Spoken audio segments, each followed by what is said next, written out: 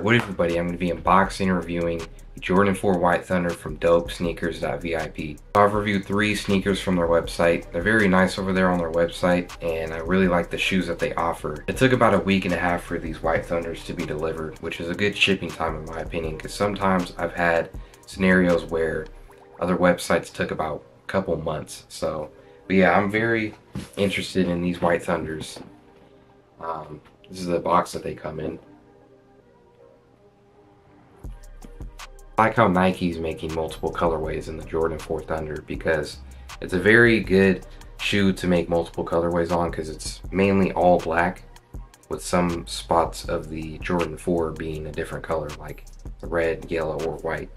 When I seen these shoes though, I thought, well, a lot of people are going to like them. Who doesn't like a simple black and white shoe? Alright, now these are looking good. I like how different they feel. They don't feel like a familiar pair of Jordan 4s.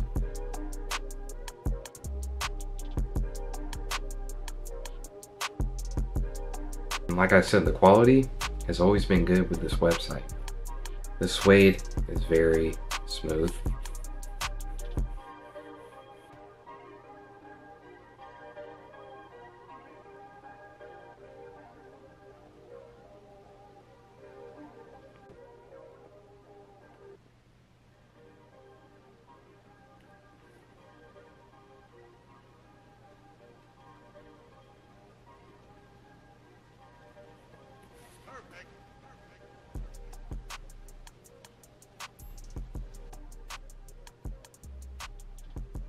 The white really glows on this black, because as I'm looking at it, I'm just like noticing how it's like kind of glowing in a way, you know. I like that type of stuff. Something I see in these shoes, I don't really see it as a just simple black and white pair. It almost looks like if the Jordan 4 Thunder, the yellow Thunder, but was in like a black and white movie. It doesn't feel like a normal simple black and white pair.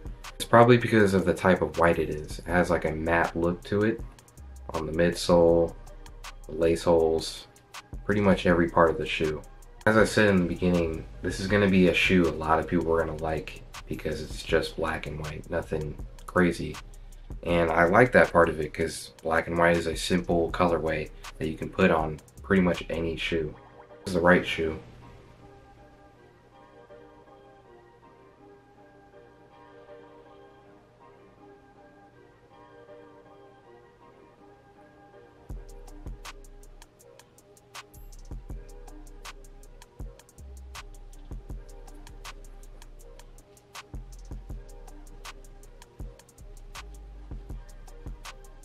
It's like how the white has that matte look, so does the black. It's just all suede, so it looks kind of like a flat.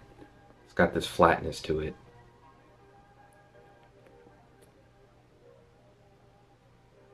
I like how simple it is, and how it isn't too simple though, you know. The way the white peeks out of the cages, that looks good. Once again, it looks like it's glowing a little bit. It has like a nice smoothness to it. Yeah, that's the word for it. It's very smooth around the whole shoe. Definitely see myself wearing this sneaker a lot, because it would go with a lot of stuff. Yeah, the Jordan 4 White Thunder are coming out later this year in August. There's a lot of cool sneakers coming out this year, but they're all coming out towards like the end of the year, which really sucks in my opinion. Most of the sneakers that I'm looking forward to are coming out later this year. The Jordan 6 Bread, the Jordan 12 Wolf Gray, and Jordan 1 Travis Scott Olive Green.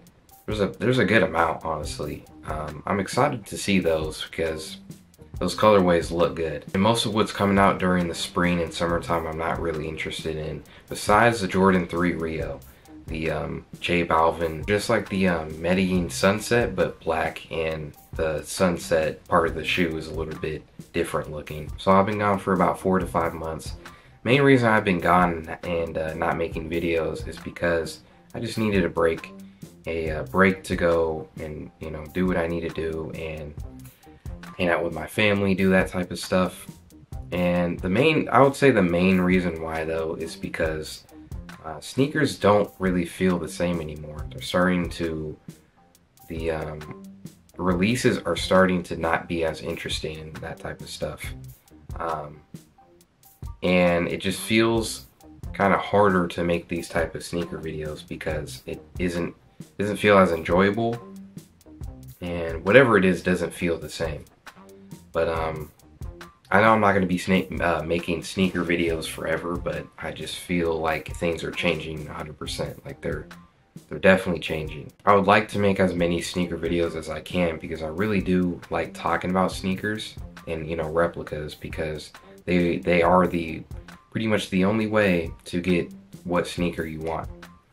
And that also I feel like is starting to kind of die down and not feel the same. I used to make a lot of G Fuel videos. That's how I started my channel, and that also has been dying down for the past, I would say, 2 years. It hasn't been feeling the same for the past like 2 to 3 years, because I started making those videos in 2019, and then it just started to slowly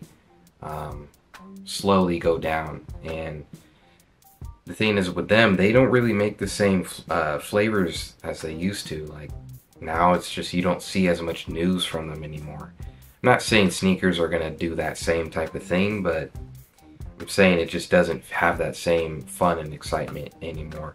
But once again, I'm gonna make as many videos as I can and collaborate with websites and talk about their websites and review sneakers from their websites. And once again, I think it's a very cool and fun idea. I just hope whatever it is that made it fun and enjoyable comes back. And same with, it's not just the Replica websites, it's also, you know, Nike and Jordan. I feel like they need to be a bit more creative with their releases and their sneakers and clothing too, not just their shoes. I feel like they can make so many dope sneakers, and it's like, why don't you make that?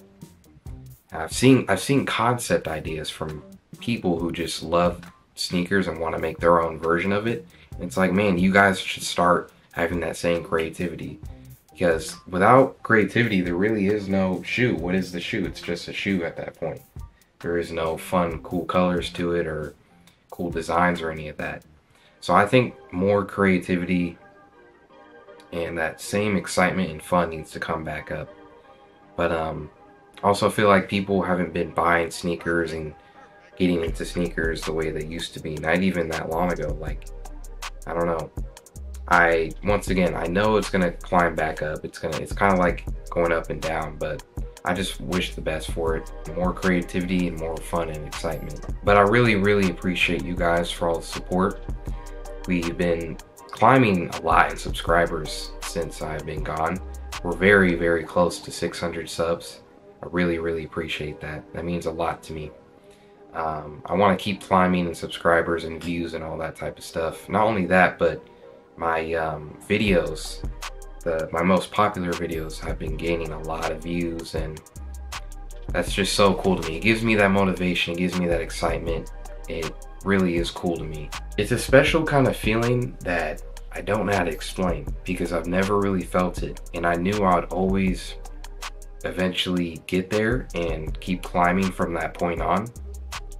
But it's a very special feeling, and the thing I can do most is just appreciate you guys for doing it, because it wouldn't happen without you guys. So once again, I really appreciate it. I'm going to keep making more sneaker videos. And I've been thinking of doing other types of videos like sneakers, maybe clothing videos. I just have to find where, what and where to review, of course. Let me know what you guys think about the Jordan 4 White Thunder. I would have to rate this shoe I would say a 7.5. That's not a bad rating. The reason I give it that rating is because it is a nice, simple black and white Jordan 4. But the main reason why I like it is because it doesn't look like it's just black and white. It has this like black and white movie look to it. If you watch a black and white movie, you know what I'm talking about. It's mainly because of how like smooth the quality is, or the materials, like the suede. And then this white has like a matte color to it. It all just smooths out. I'm gonna give Dope Sneakers a 10 out of 10. They're always doing good every time I've had a pair of sneakers from them. I really, really like their website. Go check out the videos where I review their website and their sneakers. Yeah, thank you guys for all the support once again. And with all that said, I'm gonna head out. Peace.